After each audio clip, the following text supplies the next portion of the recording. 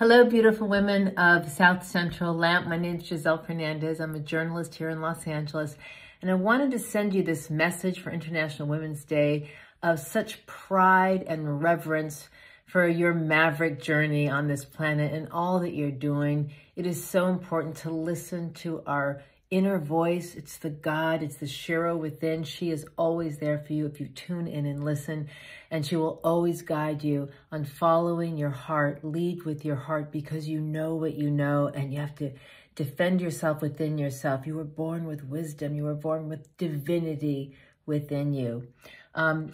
My hope for all women is that we hear that voice, that we tune in, and we, yes, are aware of outside influences and forces, but that we deeply listen to our own inner heart, our yearning, our knowledge, our wisdom. It is there.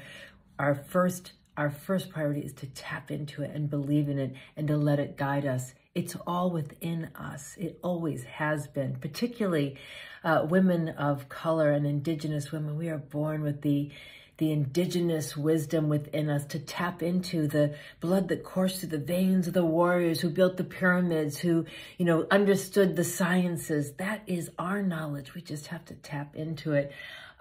What makes LAMP so special?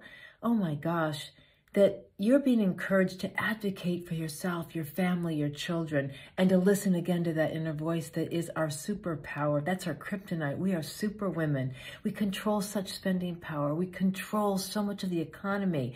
We control so much. We have to control our voice and our own dreams and our yearning and believe in them and fuel them with all your passion. That is my hope for you, and that's what makes LAMP special. It encourages you to do that. My hero is my mom. She did just that. She was born in New York to a mainstream world, and she wanted to be a ranchera singer, and now she sings mariachi music and ranchera music in East LA in Mexico. She's living her own dream come true. Other heroes, Dolores Huerta. Why? She advocated for something bigger than herself, for her people that were essential workers providing food on our tables from our own earth. She understood the power of the boycott, the power of her voice and her inner wisdom. Rigoberto Menchú from Guatemala, another champion warrior fighting for immigrant women's rights and families' rights. She won the Nobel Prize. She is so worthy of inspiration. There are so many others. My own daughter, who teaches me that she has the wisdom she came with from Guatemala within her.